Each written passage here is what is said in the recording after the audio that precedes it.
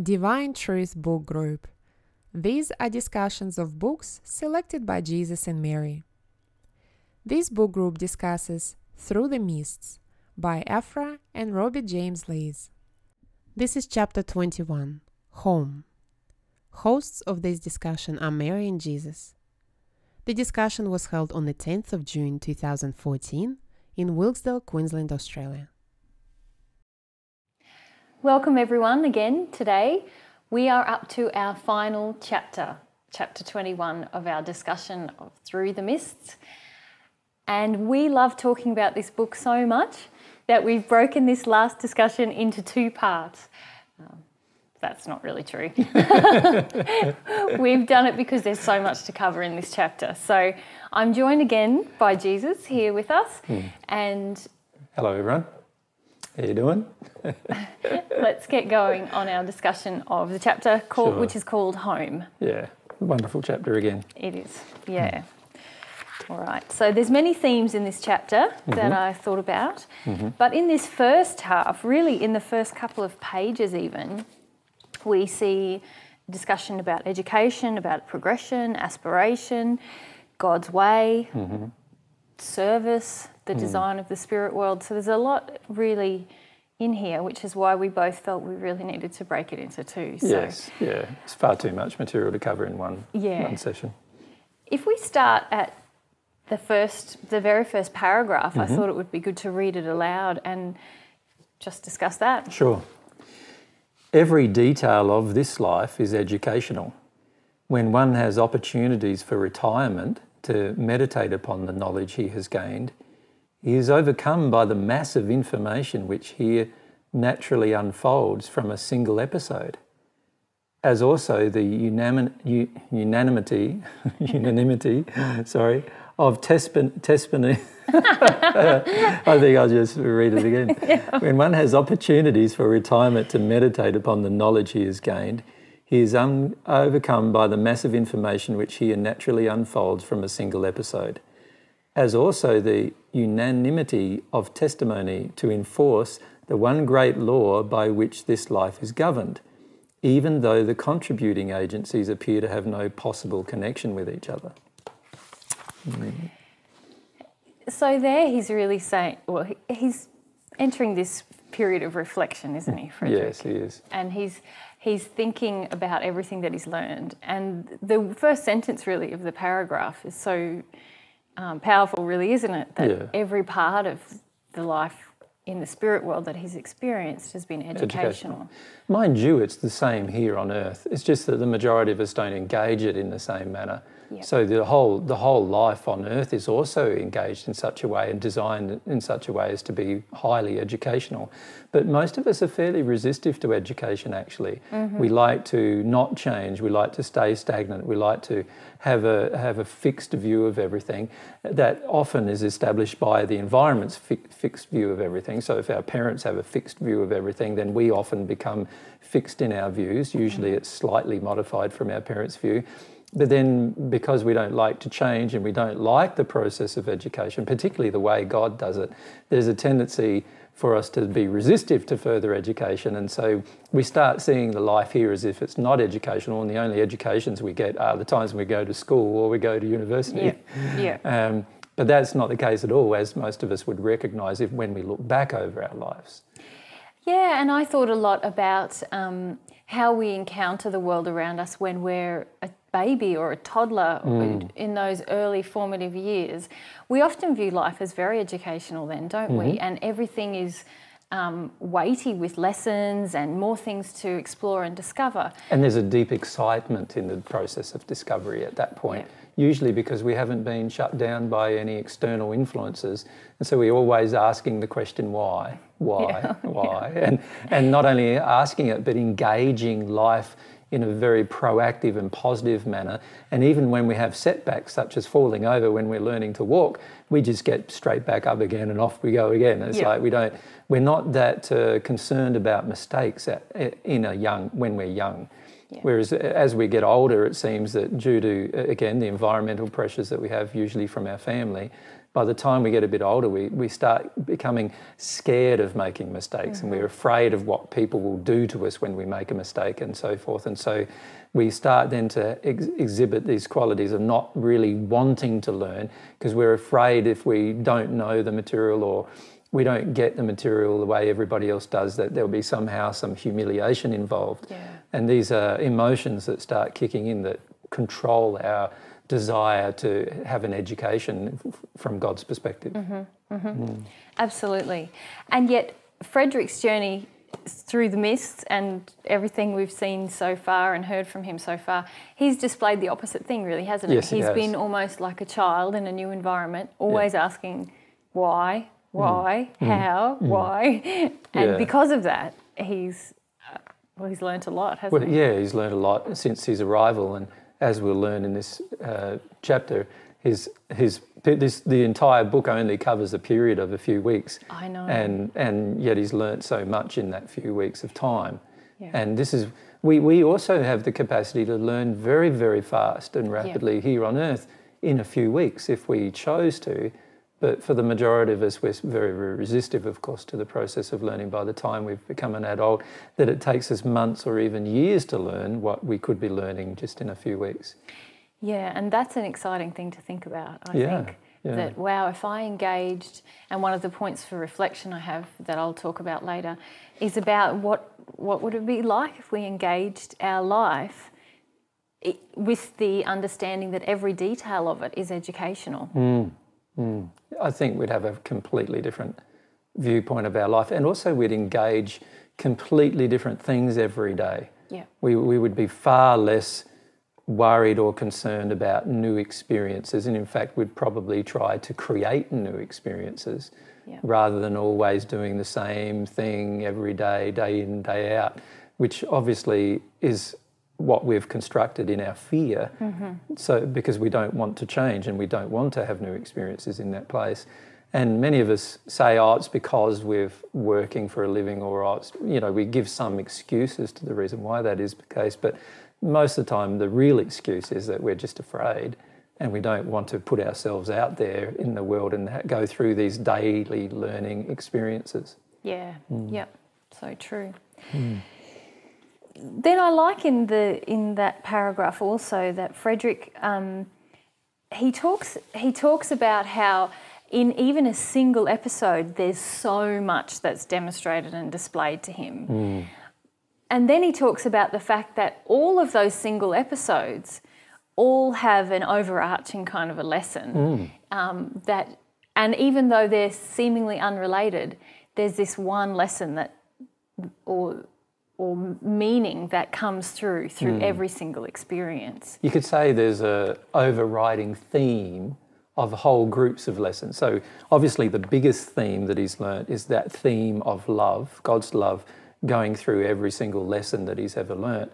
But also there's other themes. There's themes of truth, themes about desire, themes about having a longing for knowledge and a longing for experiences and what that does, and themes about aspiration. And I feel in this chapter he basically concludes with summarising many of these themes, if you like. So one of the themes that has been very present is this theme of education, that everything is educational. And so while he's demonstrated all these little educational points all the way along in the book, now he's basically saying, well, this is a huge theme about life. Life is designed to be educational. And if you can embrace the educational aspect of life, you'll progress very, very rapidly. But if you don't want to engage the education, then progression will be very slow. So that's one of the themes. Of the entire book, if you like, but also one of the themes that he's learnt in this life, in the spirit world, that he didn't or wasn't aware of when he was on earth. And he says that there's a unanimity of testimony to enforce the one great law. And prior to this, he's referred to the one great law as love. And so he's saying he's bringing that in right at the start of the chapter, and he's going to talk more about that as he goes on. So that's obviously another theme that's been going right the way through every one of his experiences. So then he recalls, or he sort of takes us through, I suppose, recollection of the different people he's seen and the different it's really the characters that he's come to observe where they're living, isn't it? So he talks about the very first, it might have even been in the very first or second chapter, about the mother that he sees attempting to go to a higher space in the spirit world and being sort of pushed or drawn back because her own condition couldn't support being there. Yeah, and couldn't cope with being there, actually. Yes. Yeah, Yep. so in other words, the condition of love inside of the mother was such that that the love of that new location that she was headed towards was too great for her to bear. And so she decided to withdraw voluntarily through her own desire, withdraw to a place where there was a condition of love that she was used to. Unfortunately, that was a very low condition of love, and so she was quite, she was in a sad place and quite an unloving place and had yet to repent for things that she'd done to her own children. And as a result, she was left in this much darker condition, but it was a condition of love that was much better suited to her feelings and development at that time. And so that's another lesson that goes through the entire book, isn't it? This aspect of condition, like soul condition, the true condition of love that the soul is mirroring to the environment, and we will be attracted to the environment that best suits our condition. Yes, even that the environment mirrors to us what we need or what our condition is. So when he went to the home of rest, that was all about having a really tranquil place where people could rest.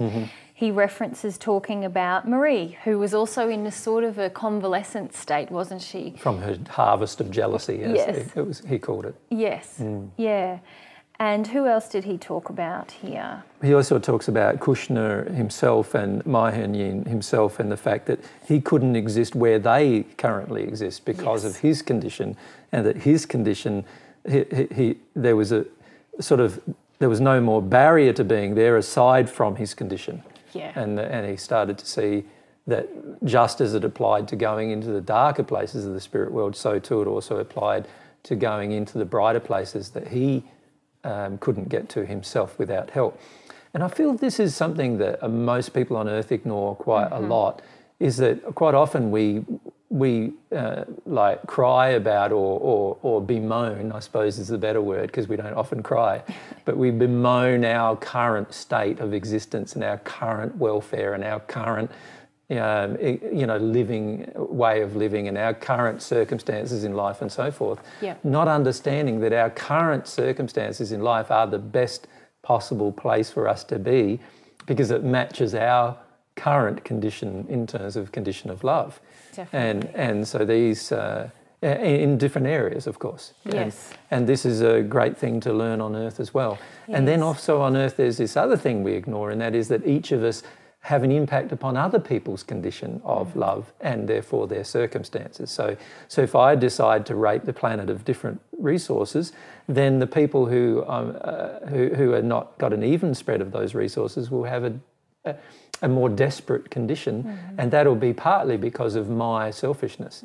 And there's all these kind of relationships also that we need to see that are in addition to what we could be learning from these spirit life examples. Yes, and something I've tried to do all the way through this book is to help people see that this is not just a story about an adventure in the spirit world, that every chapter is laden with lessons that can be applied right now, today, to our life on earth. And that's, I feel, the benefit of these books that Frederick and Robert James Lees, Frederick dictated and Robert James Lees wrote down, is that it's really educating us in the one great law and how God operates. And sure, in the spirit world, sometimes we see that with more clarity. But if we understand those things and then apply them to our life here on earth, wow, we can create not only a different life for ourselves, cause our passing to be really a pleasant thing, but also I believe we have the potential to make the world a better place for everyone. Of course, of course. Okay, so just talking about then this limitation, I suppose, of love. Can we call it a limitation of love? That's a little bit oxymoron, isn't it? Well, I suppose you could say love has certain responsibilities associated with it. And this is one thing that I feel he's also learnt as a general theme through the book. He can see that every time love was the constraining, if you could call it a constraining force, it was the constraining force though on unloving behaviour. Of course, love will be a constraining force upon unloving behaviour. It will have some kind of effect upon unloving behaviour. It will either cause the person to move from unloving behaviour to loving behaviour, or it will cause the person to oppose the movement. And this is something that he starts to see as well. The fact is that every single time love comes about, but it also has it creates, it's probably not the word limiting, is probably not the word, is it? But it's more about the law of love. And this is how I think of it probably is more about the law. Love is a law unto itself. And what I mean by that is that it has a framework associated with it, and things must conform to that framework, just like any other law. Yeah. And everything in the spirit world has that framework associated with it, right from the deepest of the hells, where there's a lot of pain and suffering as a result of the unrepentant state of the people who live there, right the way through to the beautiful experiences that all of the people who are one with God experience because they have been repentant and also desired that relationship with God. Yeah, yeah. So I suppose I was getting to talk then about where this limitation, the law, so I feel he expresses it in a really beautiful way. He says, there was no external power present to prevent me reaching such abodes of rest. So he's looking upon the homes of Kushner and Mahanaim, and he's saying, I can feel there's nothing external stopping me, but there's this condition inside of me. Correct, yeah. And the only reason was in myself. My present nature was unadapted to the surroundings. Yes. So it's such a clever design, isn't it? It is. Like, I just often marvel about God's designs, how clever they are. Because what it is the interaction of the person's individual soul with the law itself causes them to not go where they cannot go. But they voluntarily don't go because there's no way they can survive there while they retain a certain condition within themselves. And it's such a clever design. It means there has to be no sentries, no guards, there's no people who are policemen of the entire system, but it all works perfectly and seamlessly. And God doesn't even police the entire system. Yeah. The law itself is what governs every single thing that occurs. Yes. Yeah, no, it's magical, and I never stop getting excited about it. And he says also in this section that the way is open to him. He just needs to engage, just like all of us, we need to engage our will to get there. Yes, yeah. Okay, then he moves on to... So there's all these kind of reflections happening for him, isn't there, so all at once? 2 paragraphs so far. In the first paragraph, the reflection was this underlying theme of education of life. Yes. And then the second paragraph, this underlying theme of condition and the governance of condition and how the law of love governs where you live as a result of your condition, or in other words, as a result of your soul's interaction with the law. Yeah. So that's another underlying theme. And then he goes on to this third theme, doesn't he, of how you receive help. Yes. What kind of help you receive.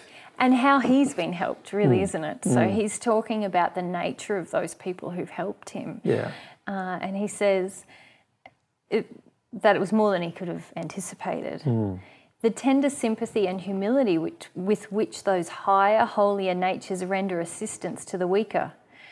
Oh, the devices, the resources they have at command, and the readiness and the ostentation with which they are brought into requisition to stimulate and encourage one to put forth every endeavour to reach all possible developments and corresponding advantages. And I think I like the next paragraph even more. It says, their love takes a hold upon the soul like a mighty magnet. Yeah. And it feels wooed and lifted. So it's like I just love that concept as well, which is the way it's the way you can actually help people in the end. A lot of people do ask us, how can I share divine truth with the world? Well, the way you do that is by you yourself becoming a reflection of love to a greater degree, and then they will feel wooed exactly and lifted to that place. You don't have to force it upon anybody then. People want to ask you questions. They just feel impelled to ask you questions after that point. Yeah. And what I love is that he's just contrasted the limitation of his current condition with how he's actually being encouraged and wooed to move forward with that condition. Yeah. And so that this law of love governs everything. That was in our first paragraph as well. Yeah. And this interacts with our condition, which creates certain limitations to where we go. But then there's this whole group of people there who are who not even designed. It's their joy, he says, to help people who have passed, to inspire their aspirations, to help them see what's possible and to help them move forward. Yeah, I like the way he says that too. So Yes. It's like they do it as if they're soliciting a favour, but all the advantages are theirs. I've got no favour to give them, like there's nothing I can give them, but they're doing it as if they're trying to earn my favour, but they're not. There's no addiction in it at all for them. They're just doing it because they receive a lot of joy and happiness that gets accrued to them through the helping of others. Yeah. And that is the way of love too, isn't it? You don't help others just because of what you're going to get out of it. Yeah. You help others because there's a huge amount of joy that comes from being able to assist the progress of others and see their joy in their experience. Yeah, exactly. And I like the way he highlights they're acting like they're doing me a favour, and there's no guilt, there's no patronage, there's no attempt to kindle a feeling of indebtedness from me, So I did think this is a demonstration of what real service looks like. And as you rightly said, love, when we do love, service comes naturally. Real service to others is motivated by the love within us, isn't it? Yeah. And this kind of service is not frequently known here on earth. No. A lot of times you see people attempting to serve others. It's really quite forceful or judgmental sometimes, and you particularly notice that. Yeah, you particularly notice that with a lot of help that you can receive from the Christian faith. Sometimes rather than just helping, there's some usually you see a great contrast with the types of help even within one faith. Yeah. There are whole groups of people who are helping because they have a pure desire just to help the situation, a pure desire to teach a lesson of love or whatever else without any feelings of needing anything in return. And then there's a whole other group that basically, we're going to help you, but we're only helping you if you believe what we believe and if you accept what we believe. And do you know what I mean? There's only those kind of feelings coming from them. And this is not the way of love. Yeah. This is just basically abuse and demand. And it's interesting that many people are teaching about love while they're at the same time being abusive and demanding. And then you see all sorts of places in the world that actually do help other people without that abuse and demand, whether they're religious or not. And so you see a great contrast on earth even between the type of help that is beneficial and the type of help that is just giving to a never-ending problem, and then the type of help that is giving only because of what it might receive. Yeah. And you see all of these contrasts on earth quite easily. Yeah, it's something that I agree. It's so poorly understood, even the concept of what it really means to serve, which is why I highlighted that. Yeah. That this is a demonstration of what service is like for the person who's serving. Yes. Yeah. And many of us don't have that feeling when we're doing things or giving things, and it's something to reflect on. And again, that's in our reflection questions. Yeah, and also for a lot of these people who are helping, they wouldn't be disappointed if the person didn't respond. Yes. Like they would just go on and help somebody else. Yes. They don't feel a feeling of disappointment or sorrow or anger about somebody's lack of response to their service. And this is an indication too when there's addiction involved in service, and you see this a lot on earth too, where somebody gives to you, but they're only given to you as long as you do something, and as soon as you stop doing it, then they're angry and upset, and they want the thing that they gave you back and all of that kind of stuff, and that's an indication that it wasn't a gift in the first place. Yes, yeah, very true. I like the way that he phrases it. He says, was only one motive, one reason. love, that great master impulse which sways its unchallenged sceptre throughout the whole domain of immortality. It's quite a grand way of saying it, isn't it?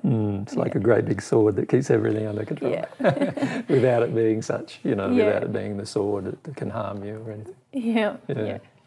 All right, so again, we're only a page into the chapter, but he brings up something else that's really quite important. Yes. So just there in the next paragraph, he begins to say, activity is the natural heritage of the soul, excelsior its motto and holiness its goal. Thus their united endeavour had been to arouse in me a great desire to reach out after the ideals which ever lie on before, to realise the fact that the legitimate satisfaction of man can only be achieved when, like the psalmist of old, he awakes to the consciousness that he has attained to the likeness of God. Some pretty important things there, actually, particularly this side of the activity of the soul. Like I see a lot of people on earth in particular in this state of what you would classify as blissful ignorance and blissful desire to remain inactive. And it's a very temporary bliss because nothing really comes of it. No real progress is ever made. And on top of that, many of these people arrive in the spirit world in the hells because of their lack of desire. And they don't know anything about desire, in fact. Yeah. They neither know what it looks like to have a desire unfulfilled or fulfilled, nor do they know what it looks like to have a desire in the wrong direction compared to the right direction, or in a loving direction compared to an unloving direction. And because they don't understand desire at all, they sit in places of stagnation for such long periods of time, and they are some of the most difficult people to help in the spirit world, actually. Yeah. These people who sit in stagnation, in a desire for ignorance and a desire for not doing anything, and just sit there hoping that some external force will come to their aid, and it never does until they learn the lesson that desire, activity is required on their part before any real change is going to occur. Yeah, very true. So activity is the natural heritage of the soul. So it's our natural inheritance that comes to us. By getting a soul, we inherit this. Activity is part of our nature. Yeah. Well, it's like before you mentioned what it was like getting up to walk, the child getting up to walk.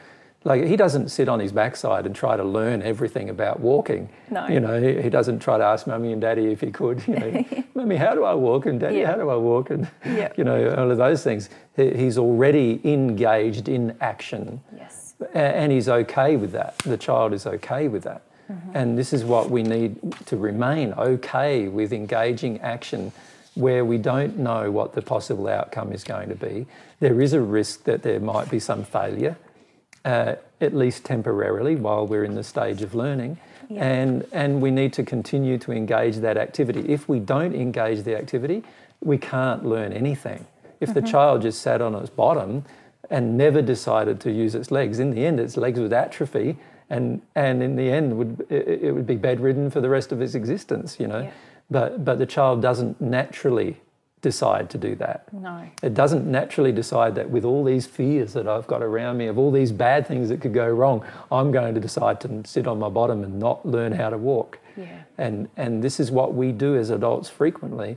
We sit on our backsides, not deciding to take any activity in a certain direction that's going to be helpful, and then we expect there to be some outcome. And of course there's not going to be an outcome. Well, the only outcome is that we develop a will that is atrophied. Correct. So we don't, then when we begin to, if we ever choose to decide to engage our will again, we have to overcome all the level of wasting that's happened in this muscle, don't we? Correct, yeah. And we have to start getting up, and we'll be wobbly on our legs because we've been sitting around just sort of accepting the status quo in our life, so afraid of learning and making mistakes, as you mentioned earlier, that we just settle in a little very small confined space and call that living life. Yeah. When really, if we understand again, the lesson at the start of the chapter, that every aspect of our life is designed to be educational. That means that as we learn more things, we change and grow. Yeah. And it affects everything, our external life as well as our internal life. So we can expect changes. Yes. For as long as we're living. Yeah. And that's a long time if we count living in the spirit world as well. Yeah. And it's a lesson we have to learn either here or there. What I notice on earth is that there is this, you look at the average person on earth, when it comes to their education is generally completed by the time they're 25 years of age, in their opinion. And while they might be learning more of life lessons, and most people acknowledge that they generally stay in a job then for many, many years. So if they were, educated to become a lawyer or an accountant or a boilermaker or a plumber or whatever it is, then they stayed in that job for the rest of their life. And so this is an indication that education has stopped. And then there's also the same with relationships. Many people stay in relationships that are quite damaging and also do not grow and change for many, many years, sometimes all of their life. You meet people, couples, who have had a terrible relationship, and yet they've stayed in the relationship for 20, 30, 40, 50 years because they don't want to engage the process of change and learning. And the irony is, if both sides of the couple engage such processes, they probably would still be together and have a stronger bond. Yeah. But unfortunately, because they want to stay in stagnation and not want to learn, not want to engage what it says here, the natural heritage of the soul, which is activity. Yeah. Or if you say the next part, Excelsior, its motto, which is getting higher, moving forward, excelling. So instead of settling for this is a fairly crap relationship, saying no, we want it to be better. A good relationship, instead of having this mediocre thing where one of us wants to go fishing half the time and the other one wants to spend time nattering with their friends over coffee, rather than spending time together and things like that. And these kind of things, these kind of relationships, this kind of life, the kind of work like that, where nothing really changes, is an indication that we haven't understood this lesson, that we're going to learn lots of things if we engage activity, if we actually actively engage the process of learning in our life. So let me put a question to you then. Certainly, a couple of generations ago, what you just described was very normal. People stayed married to the one person, whether they were miserable or blissfully codependent. They stayed together for the sake of the children, for the rest of their lives. And very often they stayed in the same job. Now, what we see now in modern Western society is that there is, or certainly in our society in Australia, there is a lot more change going on. Like, people do get divorced more often. They have multiple sort of long-term partners, many people. Some people don't even get married. They just stay together for a period and then that breaks up and they stay together with someone else for 5 or 10 years. And the same with careers. A lot of people are changing. Like, some people, I think the average is that, a person can expect to have 5 different, not just jobs, but different areas of almost career exploration in their life now. Do you think that indicates a growth towards being more open to learning? Because I don't know if... Well, I feel it indicates that there is more of a openness to God's laws in operation, which is helping people realise that actually, no, they are able to change bad situations and they're able to work towards better situations. Yeah. But I also feel in some ways there is this underlying feeling now where people, they become dissatisfied with their current situation, but they don't understand that the dissatisfaction begins in their soul. Yeah. So they don't understand the lesson we covered in the previous paragraphs, which was that lesson that your condition attracts things. And limits you. And limits you, yes. And so most people want to change their external environment rather than changing the condition of their soul, which will automatically attract a different external environment. Yeah. And I feel that many of us have not learned that lesson. So many of us have learned the lesson we don't have to put up with constant lack of change in our life for the rest of our life. So we've learned that lesson, but we haven't learned the lesson of how that gets created.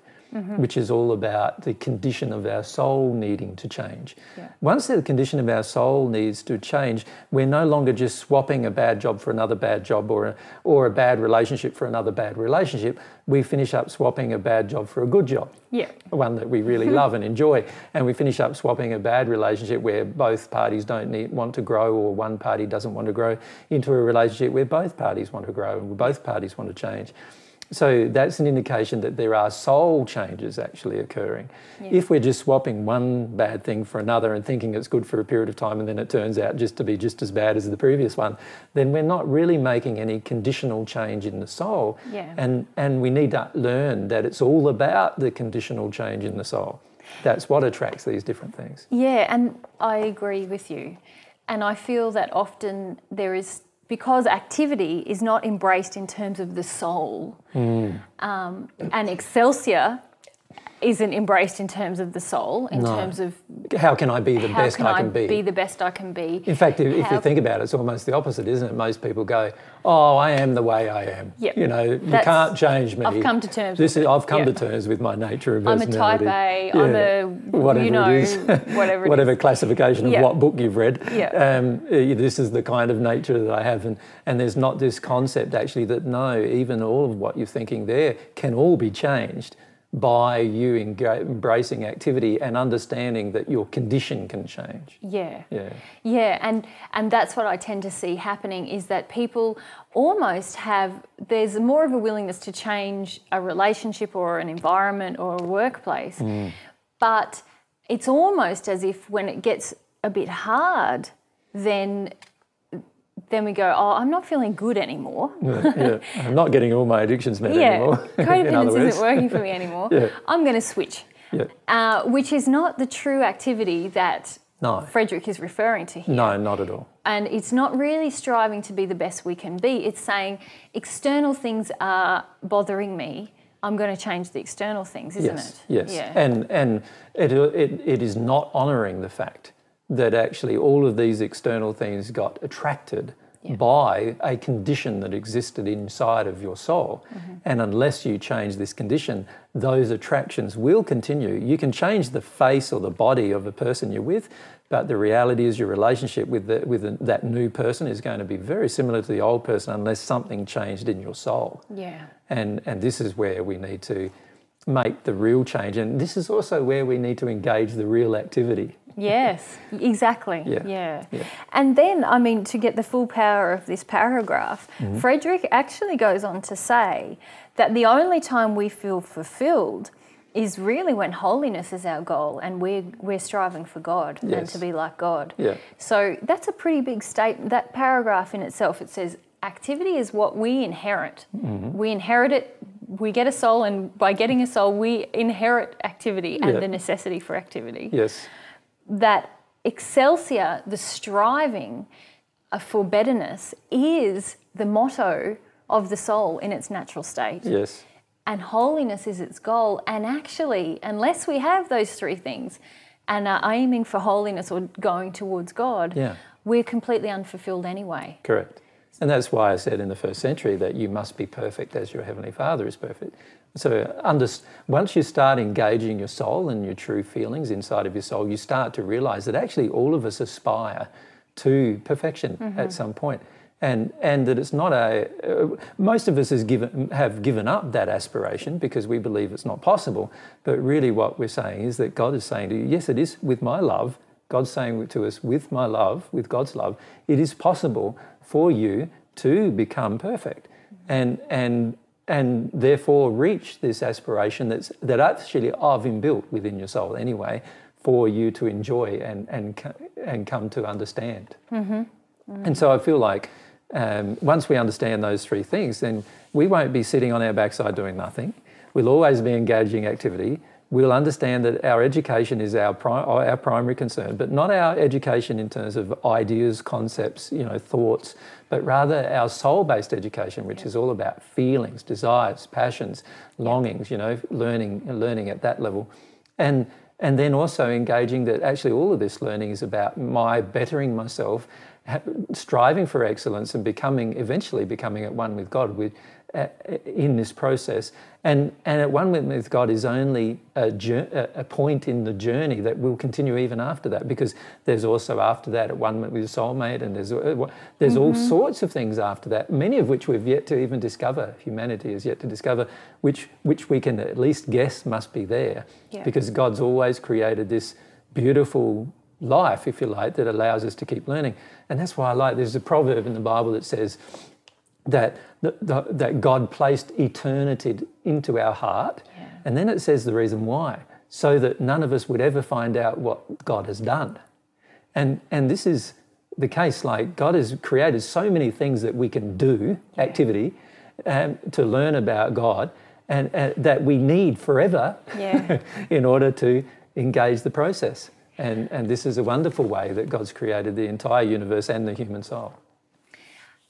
Yeah, and I tell you what, my journey with that truth has been in the last 5 or 6 years, because obviously I got very disconnected through growing up, coming back, growing up with some injuries, and I began to associate my worth with what I could achieve. So, and I don't think I'm the Lone Ranger there. Like, I think a lot of people have that feeling. And so when I remember having this discussion with my guides one day, and they said, you love striving, you love always learning, you love never reaching the point of like, oh, it's all finished. But you've lost that. You've lost that understanding, the love of the learning, the love of always seeking the new thing, and never like going, right, tick the box, that's done, I'm finished, I'll sit back. And I think that's an injury that lots of us have to work through. Yes. Of feeling like my worth comes from what I achieve. And so if I can't say I know everything about God's truth, or I'm completely, whatever it is, perfect in one area, then I've got no worth. When we engage the way, we're continually being told our worth through receiving God's love, aren't we? Of course, yeah. And love is independent of the knowledge. Exactly, and the sense of worth is independent to the learning. The learning is a joy unto itself, and the sense of worth just comes from receiving God's feelings of our worth. Yeah, and I think the main reason why that's happened is that there is a lot of condescension on the earth with regard to learning, being a work in progress, as we call it. You know, we see a person who's learning as a person who's inexperienced, and that's not true. You know, there are many people, particularly in the spirit world, have huge amounts of knowledge at their fingertips, huge amounts of experiences, and yet they still desire learning. And they don't look down upon learning. No. They don't have this viewpoint that a lot of, say, professors have to their college students who come along to their courses, which is, I know a lot and you don't. Type of attitude at all. They realise that everybody's at a stage in their life instead. And so because they honour the stage that a person is in their life, they don't feel condescending or belittling towards such a person, and they certainly wouldn't engage in humiliation of that person just because they don't know anything. In fact, they have the attitude that we just saw in this paragraph above, and that is the attitude of, why wouldn't I give you everything I know? You know, I've had to learn it, and somebody's given it to me. Why wouldn't I share what I know now with you? And that's the attitude they would really have now. If everyone had that attitude, it would be a wonderful environment, even on earth, in order to learn. And I think you see that in good teachers, in select few good teachers, where they have such a joy at what they have learned that they're teaching and you hardly even realise you're being taught, because they're full of the joy of it, and they just want to share the gift of what they know. And there's no sense of condescension that comes, because all they want to do is inspire in you the excitement and joy of understanding that they have. And that is really what Fred has described here with his helpers. So could we say there's another theme? The other theme is the soul must engage in activity. And if the activity is towards becoming holy, in other words, becoming perfected in love, then of course the soul will receive huge amount, not only of rewards, but huge amount of satisfaction from engaging that particular activity. And so really, Frederick talks about how his friends have shown him all they've shown him in order to help him understand that very lesson, but also to engage his aspiration to move forward. So that brings us to the next underlying theme, doesn't it? It does. It does. Yep. And let's talk about what that is. Yeah. I don't want to be rushing. I know sometimes you and I rush. No, it's fine. He's saying that Magdalene prophesied that the sight would fire my aspirations. Yeah, so that was, if we think of that, that was in our previous chapter. Where Magdalene said, look, if I take you to observe Omna's home, you'll be so blown away by the home that you'll start to feel like you'd like to be there at some point in your future, is really the implication. Yes. Yep. And so Frederick says, yeah, it definitely did. I want to go there. But then he has this moment, doesn't he, which he describes beautifully, where he sort of, the question involuntarily suggested itself, shall I be contented then? Which again talks to what we were just speaking about, doesn't it, about enjoying the striving and him feeling like, well, I'm going to get there, and is that going to be enough, or should I keep going? And will, I suppose he's also saying, will I ever get there as well? Yes, well, I feel in this paragraph now, he's really saying that a fear sort of crossed his mind. Yes. And this is what happens when you engage the process, is that these fears come up quite naturally, right? And he started to feel the fear of it, the fear that, well, what happens then with contentment? When do I feel content? And then also there's this feeling of, as he said, the distance between the object of his desire and where he was right at this moment. And when he started to compare where he was right at this moment compared with like where Omra must be, in terms of his conception of where Omra must be, there's such a large gap between those two states.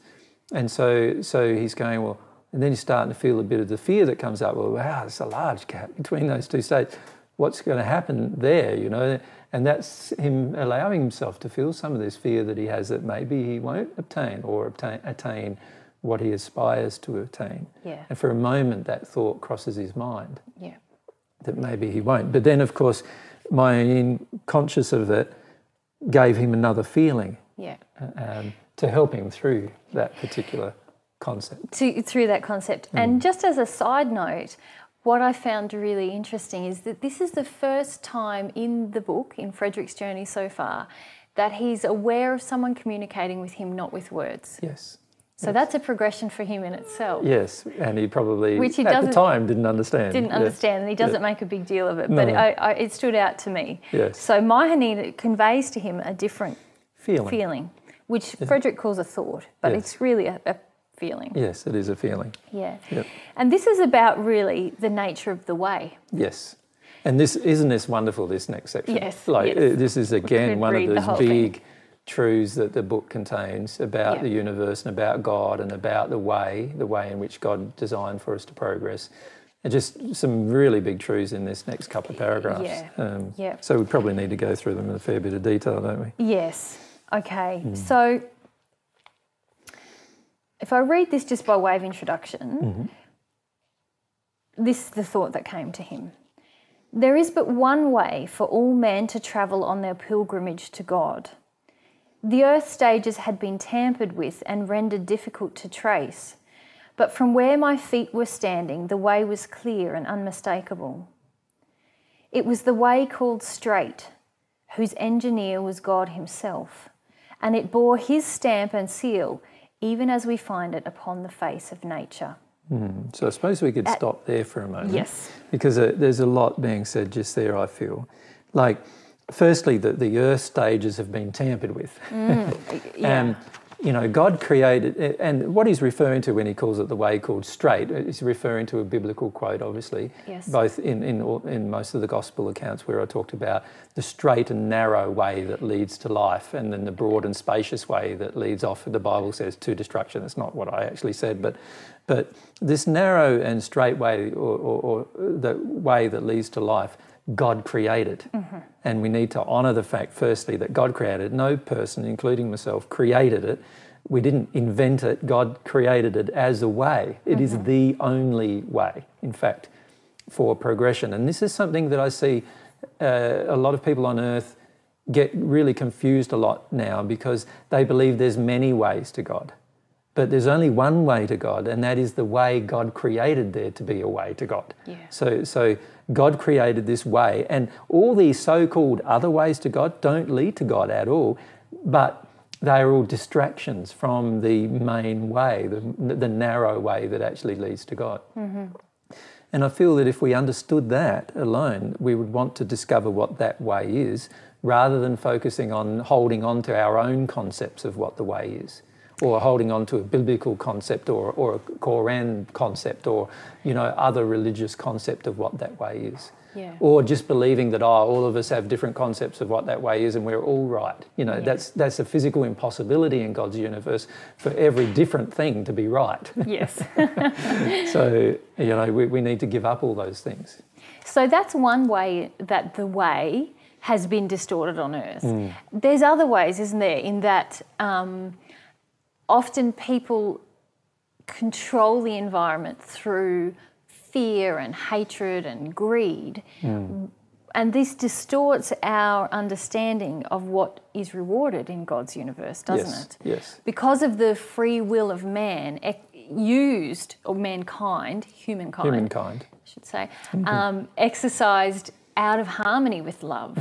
On the earth specifically, we begin to see the effects of that, the full effects of that. Yeah, well, we have another reality created. It's a distortion of God's reality, but we have it created because we all decided collectively that we would agree to this reality. Yeah. That is obviously very painful, because the majority of the human race experiences a large degree of pain and suffering, both personally when it comes to disease of the body and things like that, growing old, suffering, dying, right the way through to collectively, where we have whole masses of people dying before what we call their time and so forth.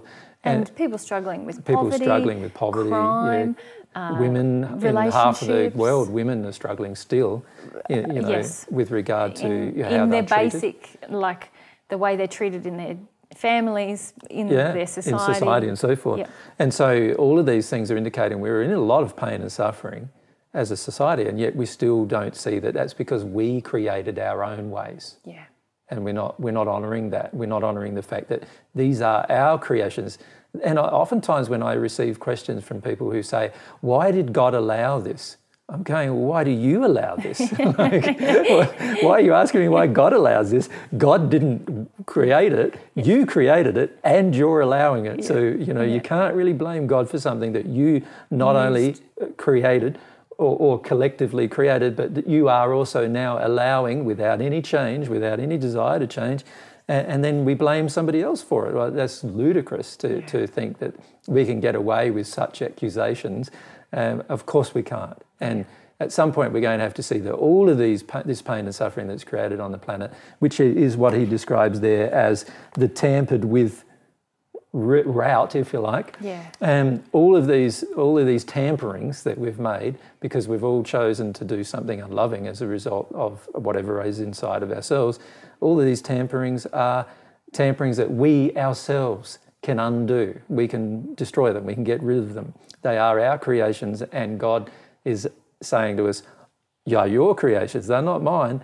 You need to deal with it. I don't have to, because they're not my creations. Yes. Yeah. Yeah, exactly. Yeah.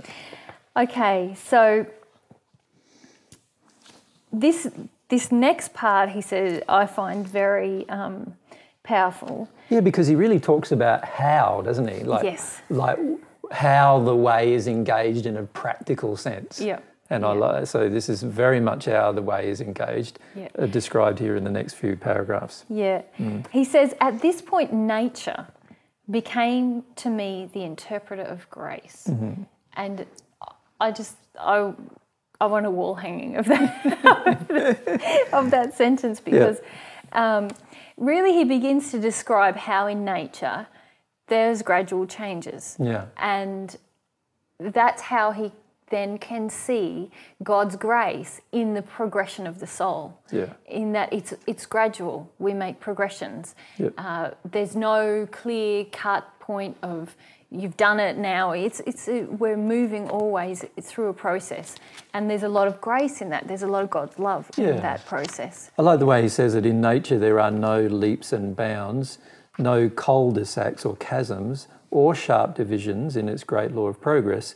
The order is unfoldment from within, stimulated by appropriation of congenial nourishment from without. Yes. So you get this progress from within that has to occur, which is all about the condition of the soul, coming by and stimulated by what's happening externally to you.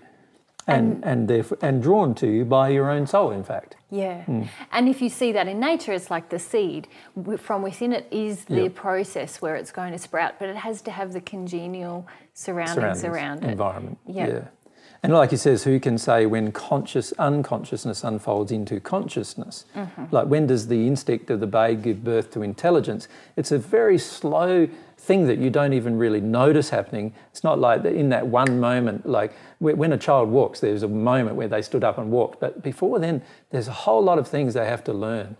They crawled before then, they learned to stand, then they learnt to stand unsupported and so forth, and then they start to walk. And each thing leads to the next thing. Yeah. And this is one thing I feel a lot of people don't understand about their desire and will either, that if you just take an action that's in harmony with love in a certain direction on the way, you know, then nature will bring, the way God's created it is that God's creations will naturally bring to you, through the process, the next step you need to take. Yes. The next step in the order of your own progression. Yeah. Yeah. Yeah, absolutely. Yeah.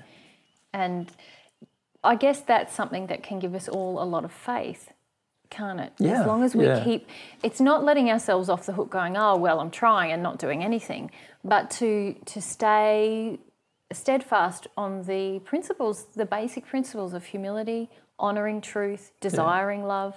But also we need to understand this all needs to be engaged in the soul. Yes. And this is where I feel most people come unstuck with this principle.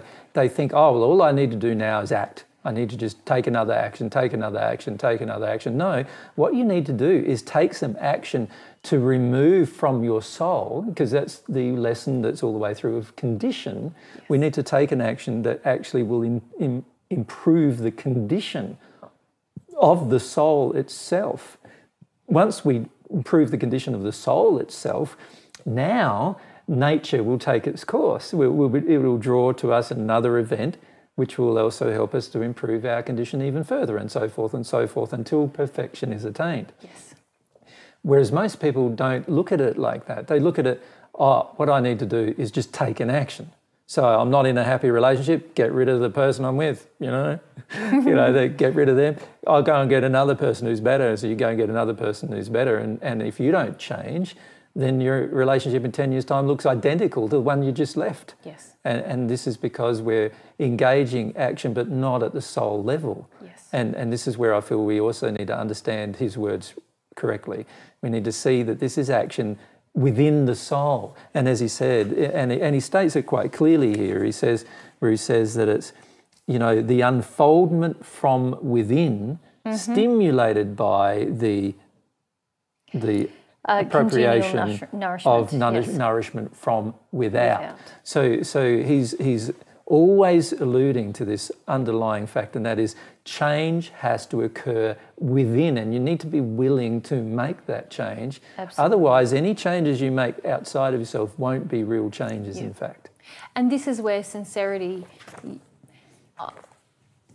it's such a personal thing. You can't, we can give you these reflection questions and all of those things, but no one can sort of put into you sincerity or teach you a device or a technique in order to gain sincerity.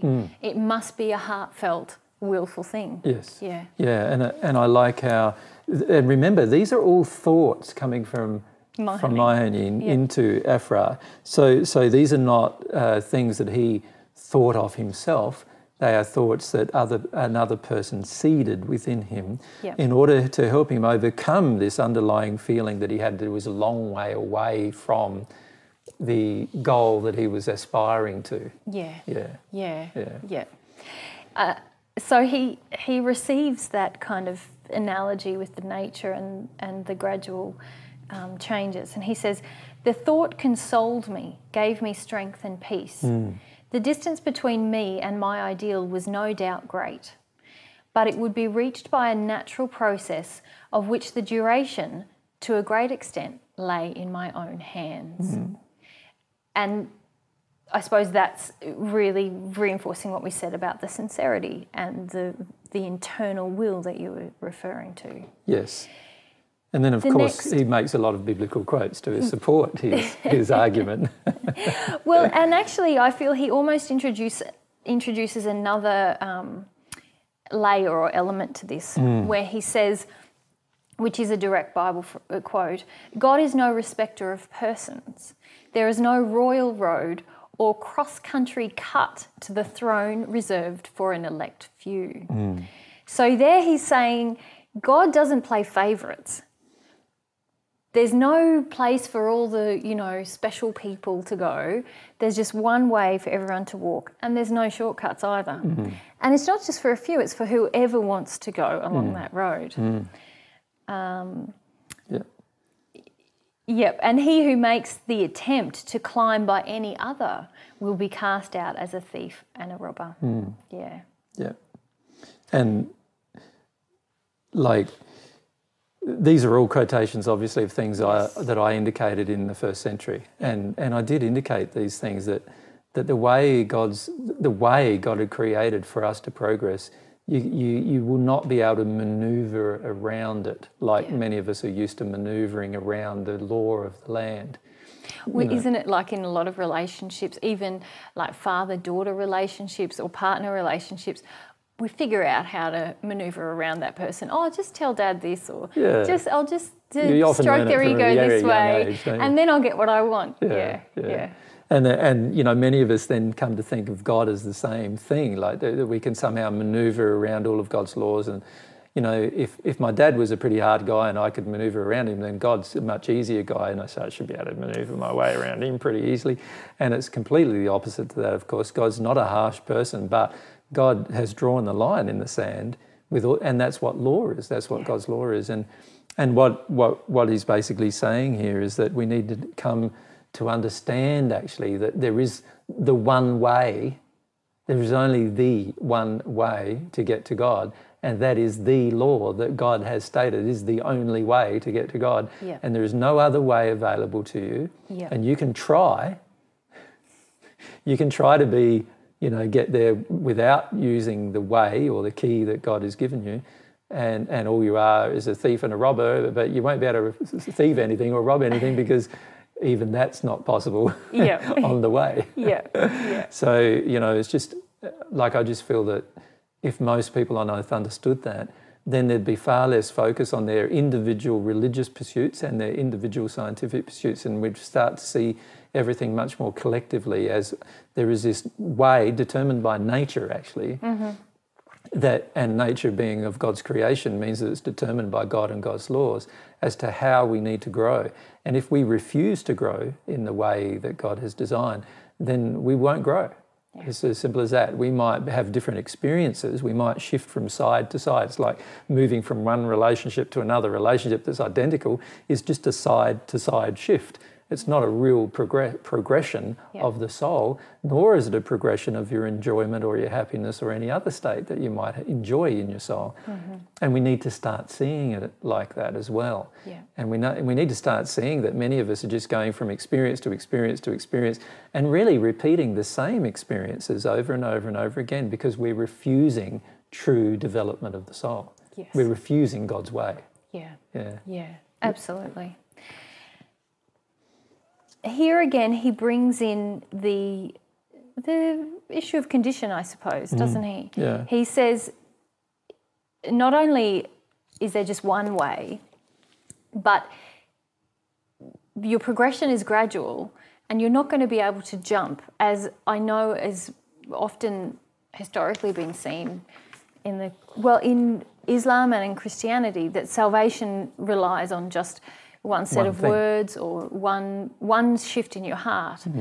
And Frederick says, which is coming from Mahonine, salvation is not a sudden transition from debauchery to the white robe throng. So it's not from living this life full of sin to suddenly your harps and angels sort of scenario. It's going to be gradual. Yeah. And sorry, go ahead. Yeah, I was just thinking that there is this, even these concepts appear in New Age theosophy as well. Like true. if you look at the different theological things we see in religion, you see this concept of one thing that causes your salvation, but we also see it in a whole lot of New Age type of movement things as well, where they feel that you can have one transition and all of a sudden you go from being the person who knows nothing about anything to a person that knows everything about everything. And these kind of transitions encourage spirit overcloakings as well, rather than actually a real person having a soul-based change. And this is very sad, because what you see happening is these people who make these instant transitions in the belief that such a transition is possible are actually just being overcloaked by somebody else who has gone through a gradual transition. And unfortunately, when they come face to face with that fact, they'll still have to go through their gradual transition. And such a waste of time thinking that you're going to be able to make some kind of instant transition from being a sinner, like you said, or like he says, someone in debauchery to someone who's holy. And this whole concept of a instant transition is dangerous to humanity's desire for progress, because it basically teaches that there's some mystical method of gaining an instant transition. And once you've gained this or obtained this instant method, you don't need to worry about anything else, and everything else will be automatic. And that's not the way it is at all, and will never and can never be. And so these are some of the false beliefs that have become like a pandemic or an epidemic in each religious faith. Many of these faiths now teach these particular things as reality, but they're not possible, and they can never be possible. And deathbed confessions are never going to work, as he said many times in the book. Exactly. Yes, sadly, it is very much promoted on earth. Even in our lifestyle, just do this set of exercises for this amount of time, and you'll suddenly have a perfect. Like, we all want the quick change, don't we?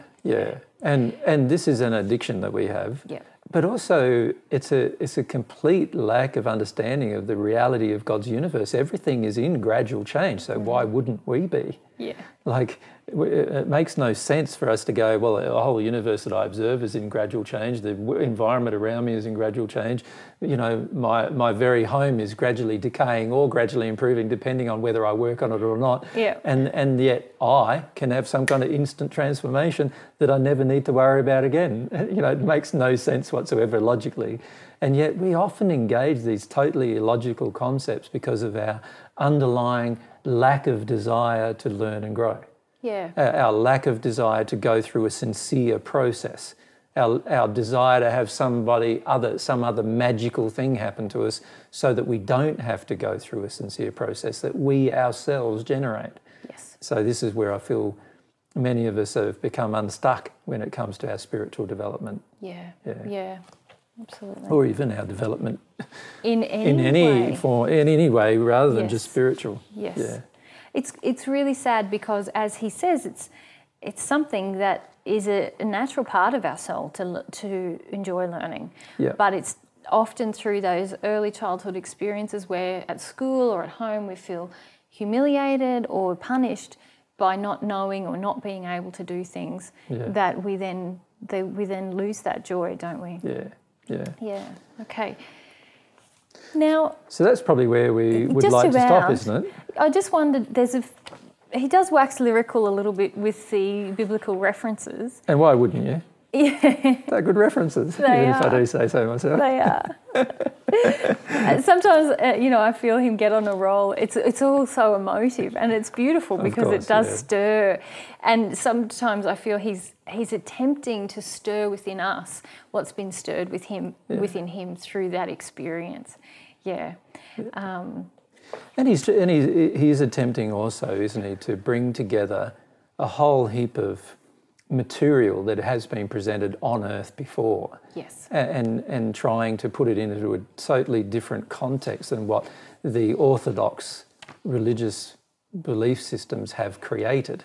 And it's very important that we start to break away from these concepts that we've created for millennia, and because they've not caused any change, and we start to see the real truths that are there, contained still in the so-called scriptures, both the Quran and other holy books like the Bible and other books. All of them contain some truths with regard to all of these principles, but we are not thinking them from the point of view of nature or from a very scientific point of view. We're trying to present a religious theology, and then call that God's way. And God's way is not a mankind-created religious theology. No. It is a way that God created, and it's all present all around us because it's a part of the natural scheme of things. Yeah. And as long as we start understanding that, we'll never go back to looking for one book which would contain all of our information or all of the potential truths that we could ever imagine us discovering. Kind of exciting, really, to think that there's not just one book. There's a whole library of life out there. And also that each one of us will become like a book in ourselves by going through the personal experience. Once we go through the personal experience, then our life becomes like a word. Yes. A word that then can be demonstrated through our actions to other people. Yep. If you're really progressing on the way, it will become very obvious to people around you. You will attract events that occur because it's obvious to people around you that real change is occurring. Yeah. All right, well, maybe I can leave our viewers with some reflection questions. That'd be fantastic, So, and again, these outlines are downloadable from our website if anyone would like to actually have a look at the actual questions that I'm about to read out, because there's a bit of length to them. So one of the first themes that we talked about in this chapter was that God's universe is designed to bring about learning. So Fred notices this in relation to the spirit world, and as children on earth we're often aware of this but lose this sense as adults. So some reflection questions are: consider how you can become more aware of the lessons in the design of the natural universe around you. Consider how you can become more aware of the lessons through the events and people that you attract.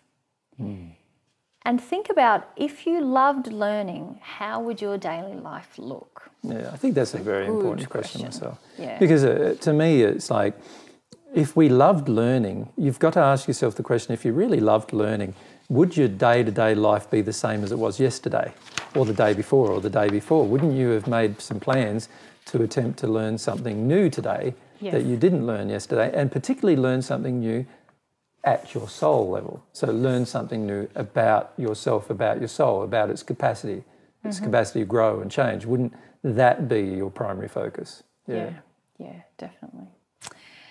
Okay, the second major theme we talked about was about condition limiting us and the law of love. So can you see this law in operation in your life on the earth? So day to day. How much do you begrudge what you attract without pausing to consider what lesson in love you may be resisting that prevents an improvement in your life? I see that's something that a lot of people overlook. They're sort of saying, oh, I'm attracting all these angry women, and they might say, oh, it's about my mother stuff, but a lot of times there's a lot of lessons of love that I see that God is attempting to show us. One is about forgiveness of the women in our lives, including our mother. Which we're often refusing to do because we're so angry. Yes.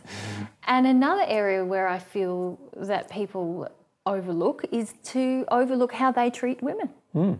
And what impact that might be having in their attraction. And how angry they are with their mothers compared to, they call it their mother stuff or whatever it is, but it's almost like a justification. It's all, and in a lot of ways it's also all saying, it's my mother caused this stuff, you know what I mean? Exactly. And sure, she might have caused this stuff by her treatment of you, but at the end of the day, it is in you, and now you're the one who's unloving. You're the one who's treating other people unlovingly. So, and it's your soul that's going to be stagnant while you hold on to this material, while you hold on to this unloving behaviour or unloving emotion. So surely you'd be saying more than just it's my mother stuff. Exactly, because just as your mother is responsible for the way she behaved towards you, you are now responsible for how you behave towards all women. Yes. And if we are acting out our suppressed rage at our mother at all other women, that's one mother and a lot of other women. And there's a lot of unloving behaviour engaged there. Yes. And that's all about condition, as you rightly point out. So the question is really about condition. If my condition was changing, would I continue to hold on to these, you know, belief systems that I have a right to be angry with my mother? Yeah. You wouldn't. No. You'd see that you are angry with your mother. You'd understand why you're angry with your mother, but you wouldn't believe for the rest of your life that you now have a reason to just take it out on your mother for the rest of your existence and hers. Yeah. You'd go through the emotions needing to go through forgiveness instead. Yeah. Okay, another theme was that true service is motivated by love. So some reflection questions. Recall a time when you felt someone had served you or given you a gift motivated purely by love. What did that feel like? Now, for some people, or for a lot of people, I think there might be some occasions in their life where they did feel that a gift came just from love. And I feel it's really nice to feel about those things because it helps us to feel sometimes the contrast of the times when it wasn't done with that intention, but also where we're at in terms of giving in that way. And that's the second question. Consider what motivates you to do things or give things to others. What errors and addictions still drive you? Yeah, and particularly it's these addictions, isn't it? The codependencies that we have that we need to reflect upon. You know, obviously this aspect is aspiring to become more loving in our day-to-day life. That will cause change to our soul. Yes. As we can see in Fred's case in the book, he's always aspiring to learn something new, but not just learn something new from a knowledge perspective. He's aspiring to become a more loving person through the interaction. Yeah. And this is where we need to start to see how we really learn. Instead of being focused on learning new material, we need to focus on learning how to become a more loving individual. And this is good. These are good questions to ask ourselves to help us analyse whether that's actually happening or not. Yeah. Okay, and the final sort of questions was about the true nature of our soul. Consider the quote, "Activity is the natural heritage of the soul, excelsior its motto and holiness its goal." How does this view contrast with what you feel and how you live your life? And how are you avoiding action or procrastinating in your life? Which is the opposite of activity. Exactly. Yeah. A lot of us love procrastinating, don't we? We do. It's a way to live in fear, actually. Yeah. All right. Well, that about wraps up our discussion of the first part of chapter 21. Thank you so much, honey, for talking with me about that today. Yeah, good subjects for everyone to think about this time, I think, isn't it? So hopefully you've enjoyed our discussion together, and it's been a fairly brief discussion in comparison to our normal ones, but there's a lot of food for thought in it. So we thought we'd break it into these two parts so you give you some time to actually feel about what's being presented in such a short burst. Exactly. Yeah. So we'll see you next time for our final discussion of Through the Mists. Yeah. See you later then.